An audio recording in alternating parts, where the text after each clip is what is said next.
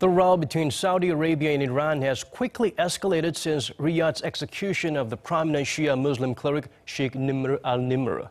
The Saudi government on Monday not only defended its decision, but also its move to cut ties with Iran, giving its diplomats 48 hours to leave the country. The Middle Eastern rumble is expected to impact the region, but could it spread as far as to Korea, and by how much will we be affected? Yi Soo-in fills us in.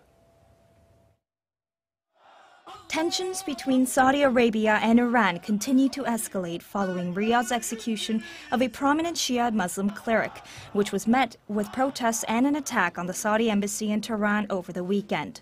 In response, the Saudi government cut diplomatic ties off its Middle Eastern neighbor. Iran's foreign ministry said on Monday that Saudi Arabia used the attack as an excuse.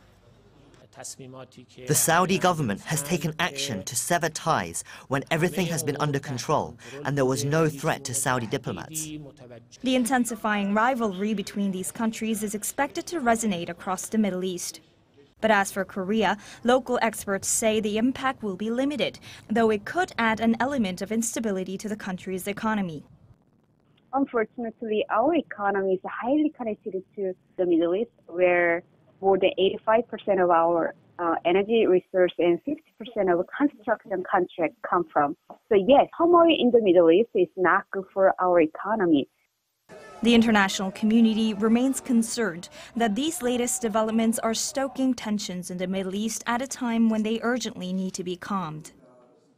We express our concern that related events might aggravate regional conflicts. We hope related parties enhance communication and join efforts on tackling terrorism.